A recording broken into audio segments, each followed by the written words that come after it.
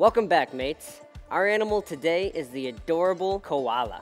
Everyone say, aww. Now I have a question for you. Do you think koalas are bears? We tend to hear about the koala bear, but guess what? They actually aren't bears.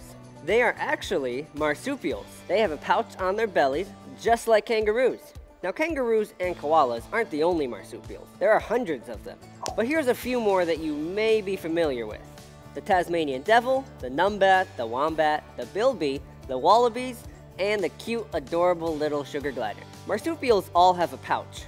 The mom's pouch has a ring of strong muscles around it that can tighten and seal off the opening, protecting the little baby from bouncing out. That can't happen because God made it with a built-in seal.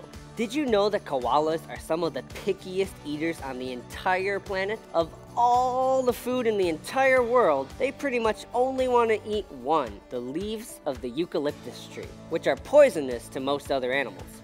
So how do koalas eat them without being harmed? Well, God has actually given them a special digestive system with a cecum.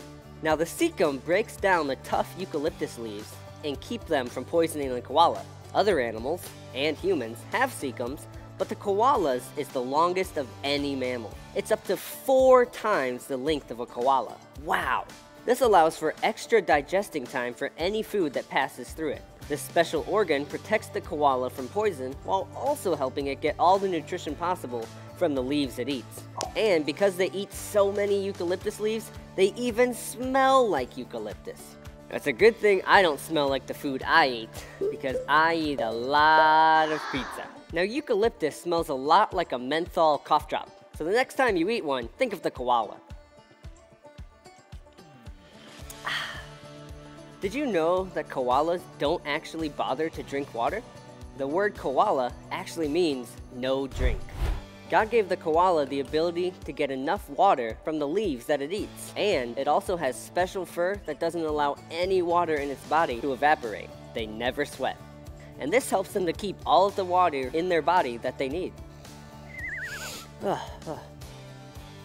Oh, hey guys, did you know that a koala can sleep for up to 20 hours a day? They do this to conserve energy. If they were running around all day or climbing trees all throughout the afternoon, they need to eat a lot more food and drink a lot more water to give them the energy they need to keep going.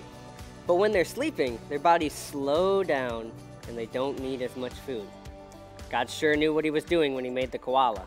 God designed the koala with special feet that help them to grip trees. Their front feet have special claws and 2 thumbs that help them hang on tight to tree branches. That's right, 2 thumbs.